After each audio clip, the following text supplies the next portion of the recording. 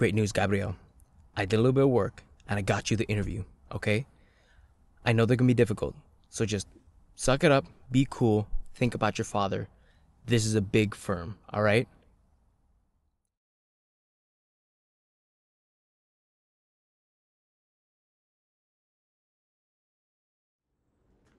Hello, welcome. Gabriel. Please, have a seat.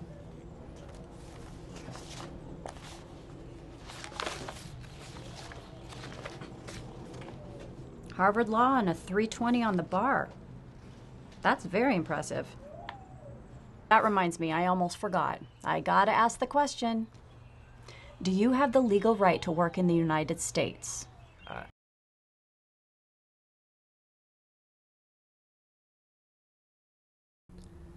Shit happens, man. That's how it is, huh? We'll figure it out, all right? What's a three-letter word for dirty leaf water? T. Duh. I knew that one. Well, thank you.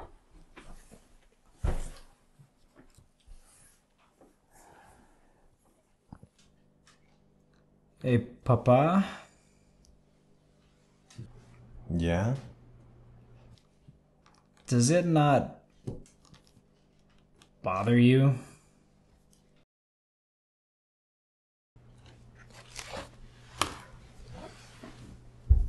What are you talking about?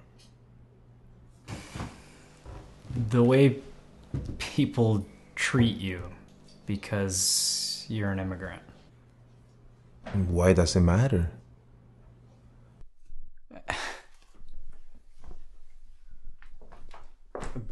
What do you mean? Of course it matters. Don't you think I would have spoken if it matters to me? We all have a choice and control over what affects us. Now, if it bothers you so much, why don't you say something?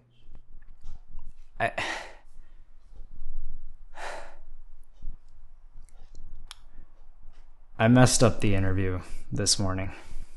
The second I told her I was from Mexico, she started questioning me, and she told me she was surprised because I didn't look like one of those people.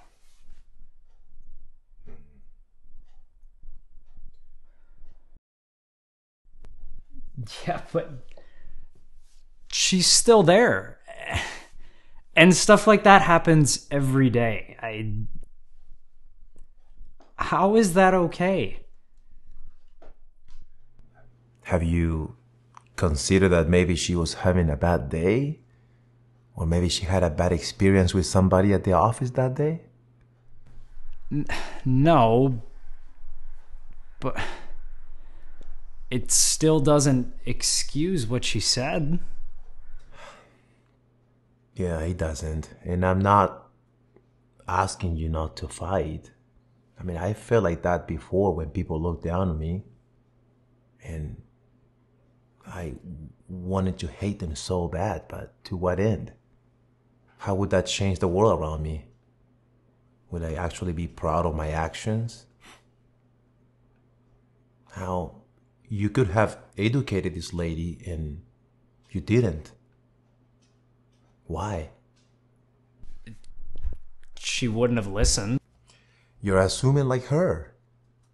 Maybe she wouldn't care. Maybe you would have messed up the interview anyway. But I know you would feel less shame than you do now. Now, we can't pretend that we're always innocent either.